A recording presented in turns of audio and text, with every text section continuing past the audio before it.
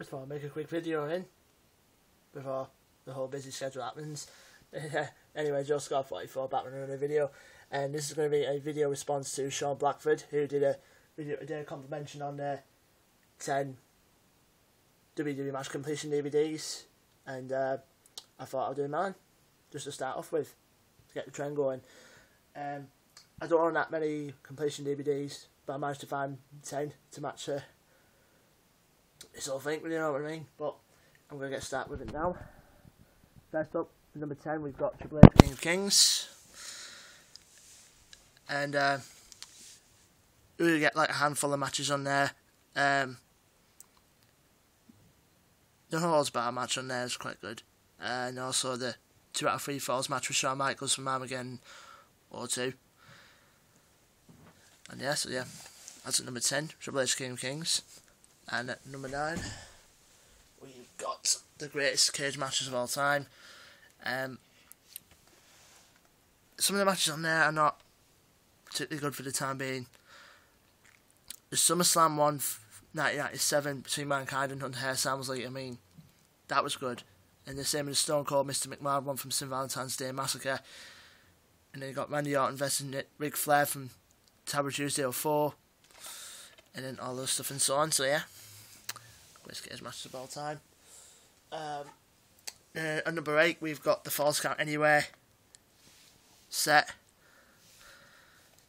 which if you're a big fan of hardcore wrestling, this Blu-ray should be for you, even though it's got mixed reviews and all that kind of stuff. But I'm a big fan of those sort of matches. Probably the best one is on there is the unsanctioned street fight between Shawn Michaels and Triple H and all that, and Sting Cactus Jack match from Beach Blast 1992 was good as well. And so yeah, I wish I could have had more, but by the way WWE's going in this direction these days, you can see why. Right, at number 7, I believe, yep, 7, we got the Best of the King of the Ring, which also the set of matches you can find on there, particularly street fight between Shane McMahon and Kurt Angle. I mean, what a match that was. Particularly, there's a few little mix-ups in that one, particularly with the glass. Everyone would know by now. And on there, you also get the Hell in a Cell match between Undertaker and Mankind, which everyone will know by now. And also, you get the rise of Brock Lesnar when he won his first King of the Ring, and then goes on to the later ones. So yeah, and then at number 6, we've got the Best of Monday Nitro Volume 2. And because you always want to go back to your old WCW days and to find some moments that you were matches you can remember on there. I know there's a few that I quite liked on there. I have to check to see which ones that were on there. Just give me a minute.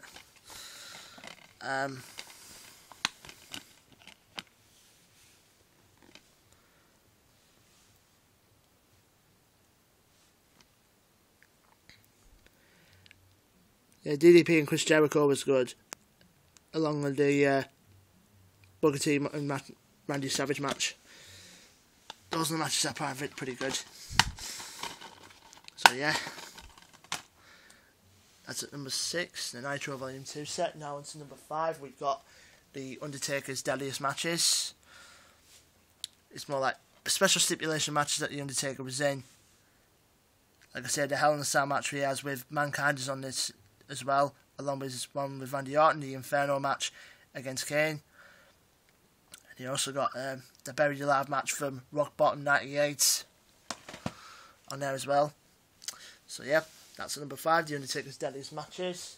And at number 4, we've got the Hell in a Cell set. And everyone else is wondering, this is signed by Mick Foley, when I met him back in April, of course. If you haven't checked out my other videos, me meeting Mick Foley, go check them out.